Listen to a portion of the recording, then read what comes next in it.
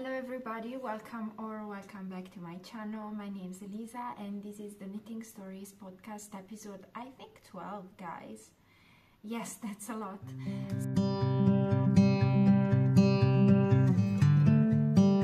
So, well, just to start, I just want to let you know that I'm recording this on a Friday afternoon. I've just finished work. I've just come home and I'm very tired, so I'm sorry if today I'll be rambly and a little bit tired, but just this is life and my life is becoming very tiring at the moment. Just for a brief introduction, I have a new job. I've been working in a museum in Milan for I think since the beginning of December, and my days have become more and more have become busier and busier, and finding time to knit is becoming harder and harder.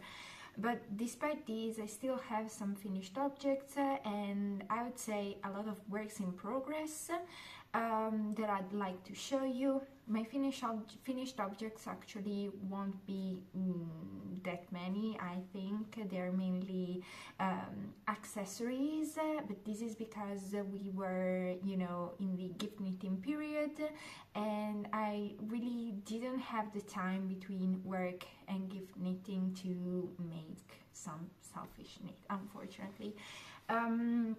So in the past episode, you would have seen that I had some gift on my needles and they are now finished.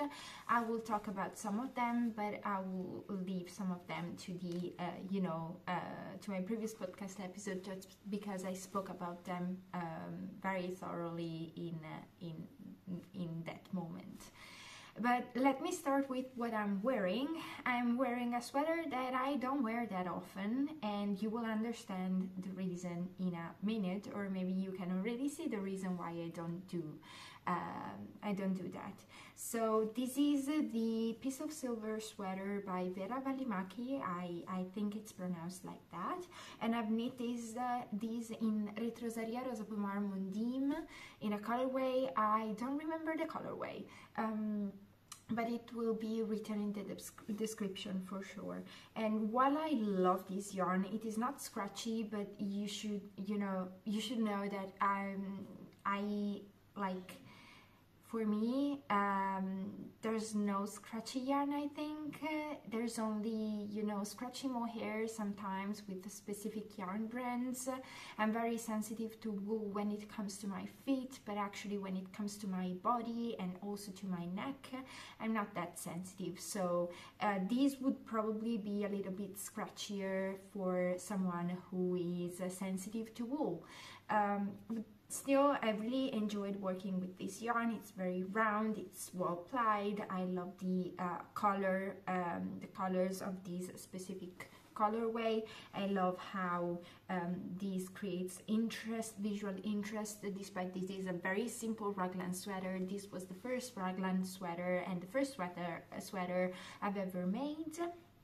The reason why I don't like it is that I think it has some fit issues, and I guess you can see them like from the neck. The neck is very high, but at the same time we have some problems when it comes like I don't know, this sweater has short rows, but sometimes it feels like it doesn't, so that the neck does this thing here, and this is mainly the reason why I don't wear it that often. So, one of my goals for 2024 will be to frog this sweater and repurpose this yarn to make maybe another raglan sweater, maybe with a better fit for me. Well, that would be a dream. I don't know if I'll ever make it, but I really hope so. So I think we can just jump right into finished objects, and if you have some other curiosities about this sweater, just pop them in the comments down below.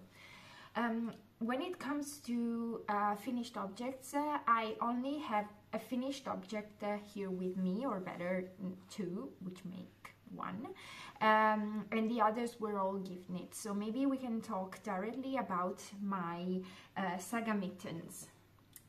It's this one. So let me hold just one.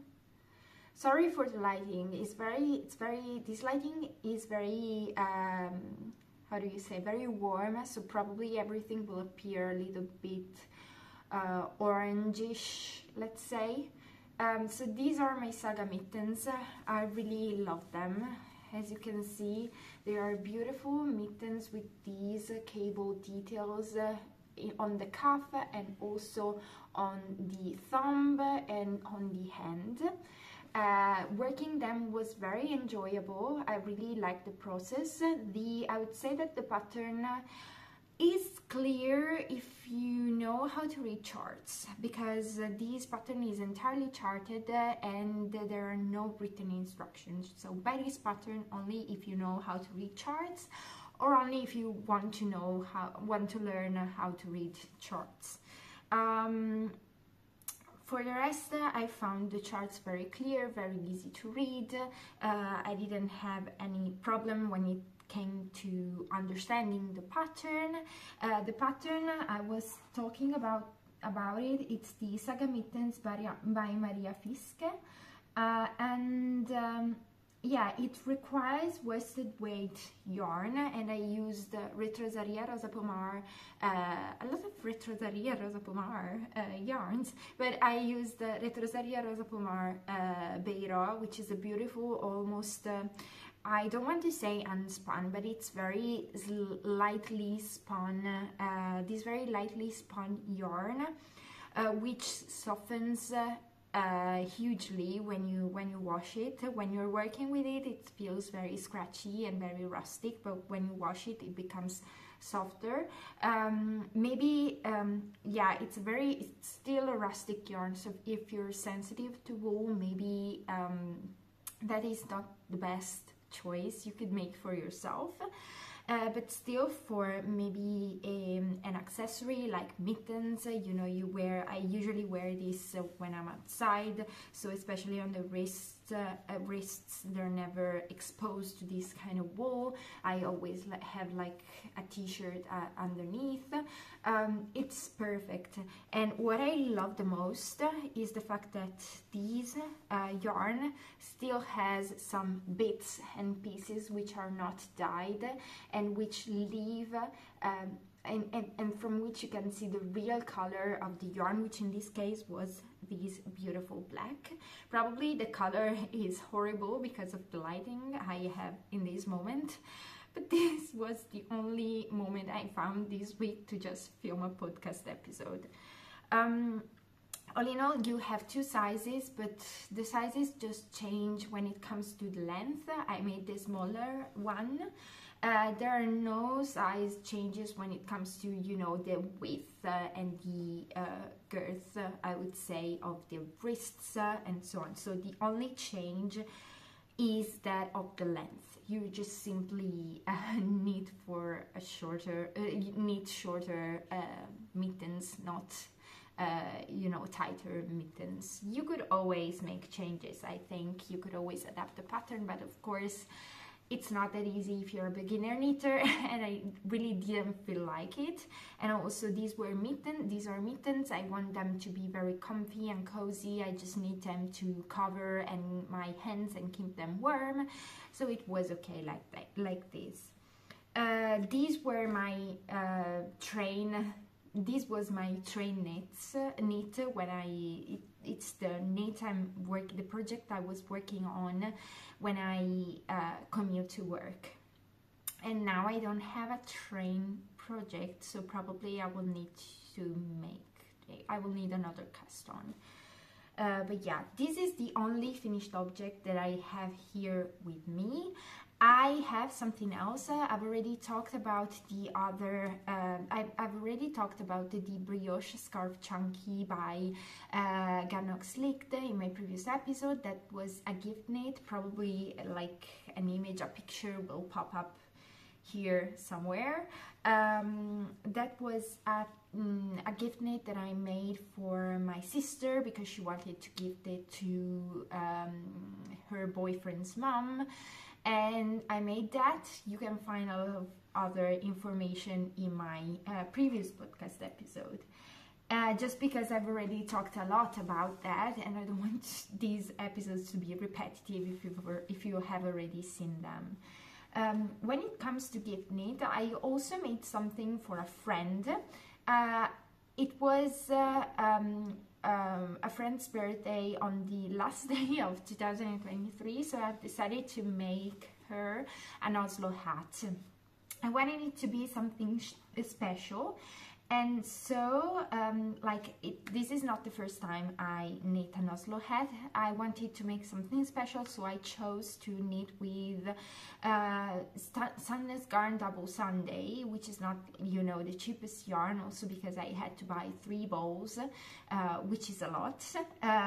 It's like 25 euros, but I really like the yarn. I know that a lot of people don't enjoy working with Double Sunday because they said that the plied structure, it varies and changes throughout the project, throughout the skein, but I really enjoyed it.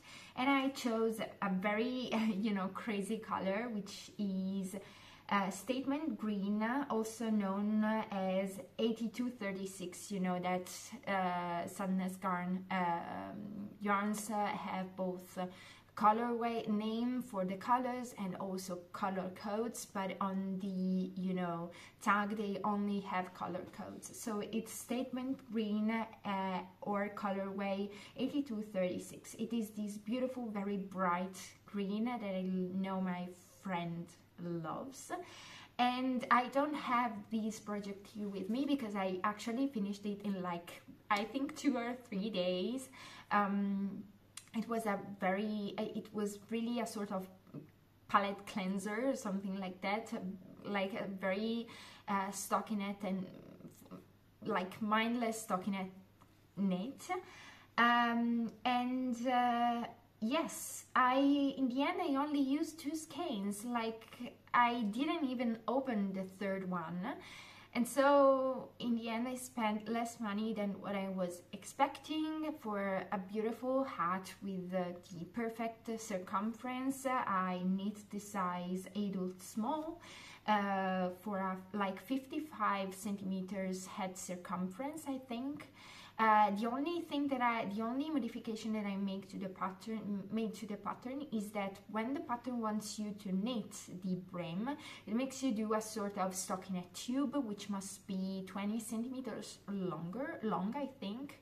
And I've just decided to reduce that length and make it shorter. Shorter of like 2 centimeters. So that was the only modification, but really, and these helped me using less yarn than what I was expecting. So now I know that when I want to make an Oslo hat for another friend, maybe I can only buy 2 skeins and get away with them. So yeah, I'm very sorry that I don't have it here with me, but maybe I'll pop a picture here with, you know, very you know, it won't be a beautiful picture, but I'm sure it will help you understand, you know, construction and colors. And if you want to make a hat, I really think that the Oslo hat is a beautiful pattern, a staple pattern that every knitter should have in their, you know, library. And at the same time, you could also choose something else, not just petit knit. I just used that pattern because I already had it in my library. As I was telling you, I don't have a lot of finished objects, so that's it. But I have 2 works in progress and a swatch, which is pretty exciting. So let's start with the first work in progress, which was a work in progress also in my previous podcast episode, but this became a mess actually. And let me show you. This one.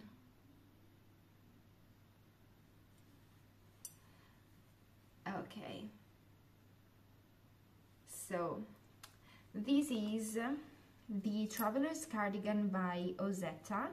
It's the first time, it's my first knitted cardigan, which is like crazy that I never, like, I've been knitting for 3 years now, and this is the first time that I make a cardigan. It's crazy. And like the last time I had almost anything on my needles, almost nothing on my needles, but now I'm almost finished with the body. Like, I just need to make the last buttonhole, and after that I just need to make the you know, the hem and ripping down for the finishing of the body. And then of course I just need to make my my sleeves, but that will be very you know, faster, because this one is all stockinette knitted flat, and so pearl rows and knit rows, and it's sometimes it's hard also because of the yarn that I've chosen, but I will speak about it in just a second. And also the construction of this garment wants you to make the buttonhole, the button band, while you're knitting flat your body. So this was very, you know, physically demanding, I would say. So, and also maybe I just hated myself that day, but I'm using these kind of, you know, double pointed needles, which were my grandma's. And the only problem is that these are very long. These are needles that my grandma used to make, use to make socks. And you could say yes, but you could buy other needles, and I just like, I can't, because I really want to use my grandma's needles. And I know that this is very, you know, stupid maybe, but I really feel like I would make something wrong not using these. It makes me feel very in connection to her, I'd say. So I really wanted to use these needles and to just you know, have a connection with my grandma. She's still alive, of course. She doesn't knit anymore, but she knows that I knit, and when she'll see this, she will of course ask me if I use their needles, as she always does, and I'll finally be able to tell her that I did. So this will be a very happy moment for me, and I can't wait. Now, about the yarn. The yarn, I'm sorry if you can hear noise, but there are other people in my house at the moment, meaning my mom and my sister, so they are here and alive and they make noise. So about the yarn that I'm using the suggested yarn, which is Mancelopes by Wool Dreamers. It is a non-spun yarn, and the great thing about these is that, you know, it is already double-stranded, as you can see here, so that I could achieve gauge, which is, just give me a second because I have my ravelry here, a gauge of 15 stitches per 24 rows with a 4.5mm needles. The suggested needle size for the pattern is actually 6mm needles, but I am I'm a loose knitter, and this is like proof. I'm using 4.5mm needles instead of 6. What was I saying? Oh yes, the yarn. I'm really a fan of Mancelopes because I love how soft it is, but I'm having some issues this time. A little bit of rowing out that I really hope it will be it will disappear with wash and block. And another issue is that I'm just sharing this because maybe someone else is experiencing the same thing, but my hands, my skin is so dry on my hands. Like, I don't know why, but it's very, I've never had dry hands like these. I don't know if these make sense, but you know, when your hands are a little bit rough and scratchy, and you know, just they're not very soft as always. And since I've started working with this yarn, I'm experiencing this thing, and I don't know if that's just me or if that's someone else, but I've never heard anybody mention these things, so I was maybe wondering if someone would like to share something about this, because I'm very worried that it's actually something else and I don't understand why.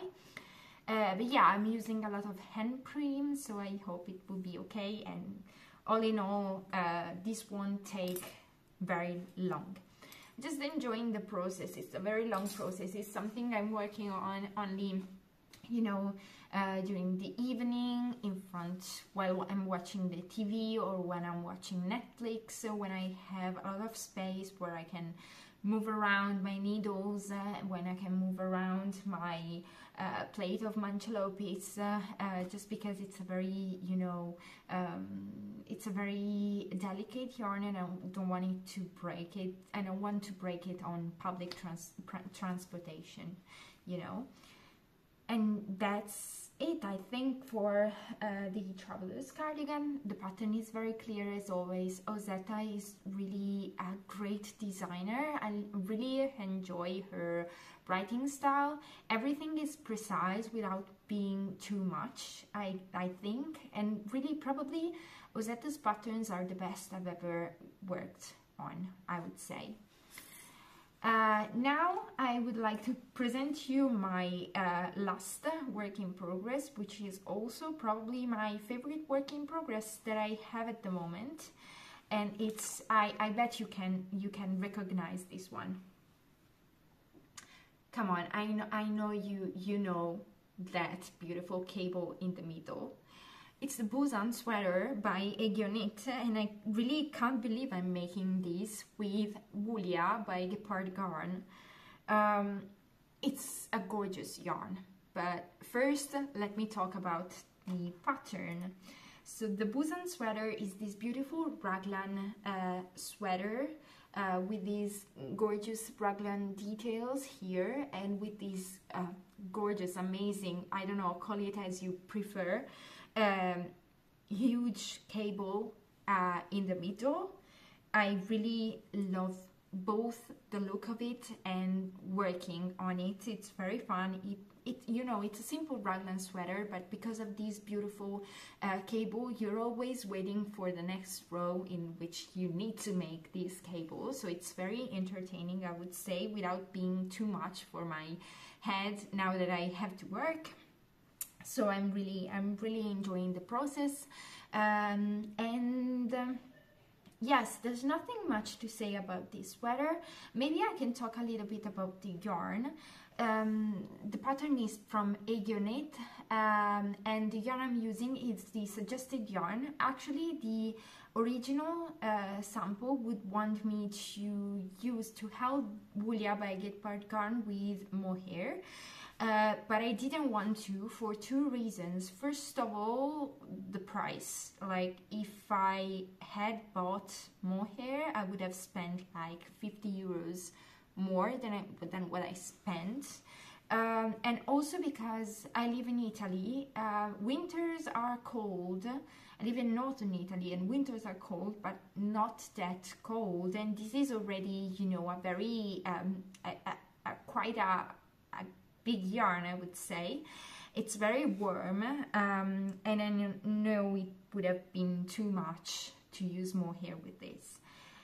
So I'm using Wulia, which is a beautiful yarn. Actually, it's produced from merino sheep here in Italy, who live here in Italy, in Puglia, which is a region in southern Italy. And then of course, these skeins are sold by Gepard Garn, which is a Danish company, if I'm not wrong.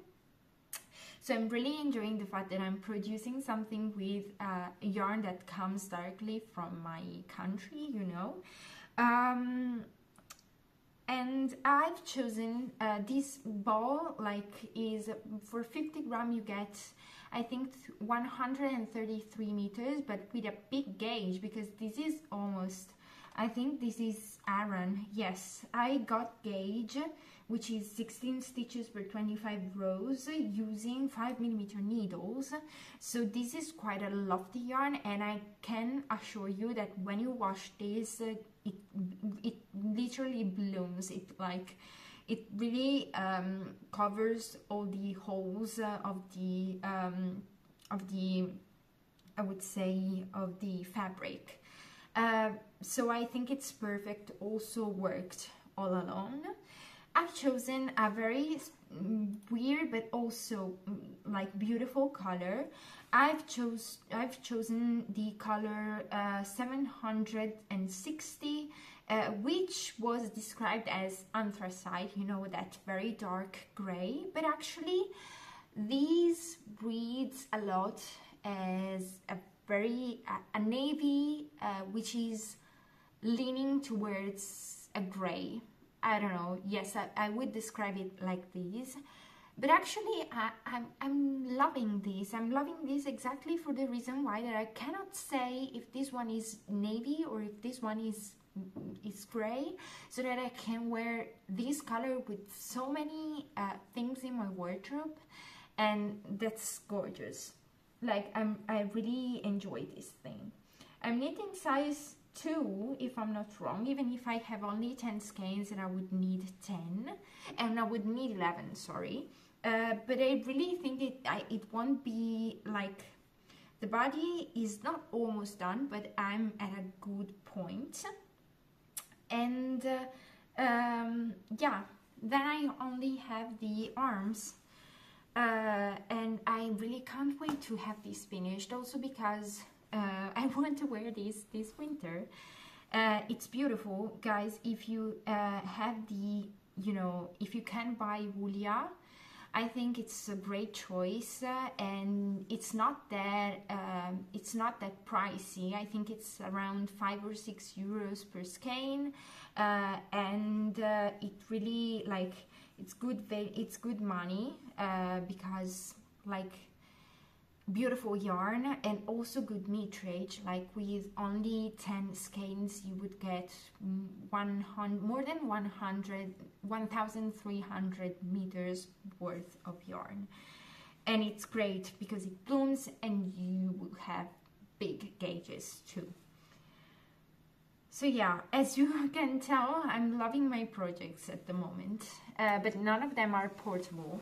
And actually, I don't have any more works in progress, but I have a swatch. I have a swatch because in my winter knitting plans, I did talk about the fact that I want another very simple sweater, you know, a staple piece, and I already had something in my stash, which is the BC Garn Loch Lomond, and this beautiful chocolatey brown with blue speckles. Maybe I can point them out to you if you can see them. And actually my plan with this was to make the how do you call that? Oh my god. Was to make the Harlow sweater by Kadri. I don't know why. I'm just tired from work, I think. The Harlow sweater by Kadri, which has a gauge of 18 stitches per 19 stitches per 28 rows. And I was thinking that this yarn, like the gauge which is indicated here on the tag, is 18 stitches per 28 rows in a 10 per 10 centimeter gauge in stockinette stitch. You get 150 meters in a 50-gram ball, so it's great. But the more sorry, but the more I looked at these, the more I thought, I was thinking that it needed to be paired with something, because I'm a very loose knitter, and you know, this is very thin for just a 19 stitches gauge. So I went to a local yarn shop which is called Lana di Miele in Milan, and I found, I didn't want to use mohair, so I found some lace weight alpaca, and in the end I wanted to buy Isair alpaca one, but they didn't have the color I needed, so I ended up buying Holzgarn Titicaca, and I must say it's great. I love it. It's super soft. I really love its texture. I really love its ply, and I also love the color, which is the colorway Havana. And it's great because for only 50 gram in a 50 gram ball, you get 400 meters. So I had to buy only 3 balls of Titicaca to have a sweater quantity, which was really cheap. And then I swatched, and this is my swatch, and I think it's beautiful. Like, it's beautiful. You know, I love those blue speckles, and I also love that this Loch Lomond is really, it's brown, but it has like a colder undertone, I would say, while this Titicaca Havana has like a very warmer undertone, so that when I mix them together, the color that I have and that I get is like a warmer brown, but with those blue speckles, and I think it's great. Like, I really enjoy this mix, really enjoy this pairing, and I think that I can't wait to cast on my Harlow sweater. Okay, so this is the end of this very short podcast episode. I know it wasn't the best, maybe because I'm very tired from work, because my life has become very, oh my god, super busy. Super busy, but I still want to make YouTube videos. I find it very fun, and really it's just like another creative outlet altogether with knitting, and they kind of complete themselves, because in this way I'm really able to talk with you and have a dialogue with other knitters all around the world. So yes, I'm very happy to manage and succeed to post new videos at least once every 2 weeks, but I really hope to be able to post a video once a week. That would be amazing.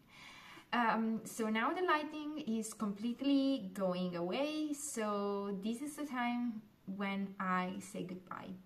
So guys, thank you so much for watching. If you enjoyed this video, please give it a like, and if you'd like to stick around, just subscribe to the channel. This would make me incredibly happy. Yeah, this is the end of this video, so happy knitting, bye bye, and see you in the next one.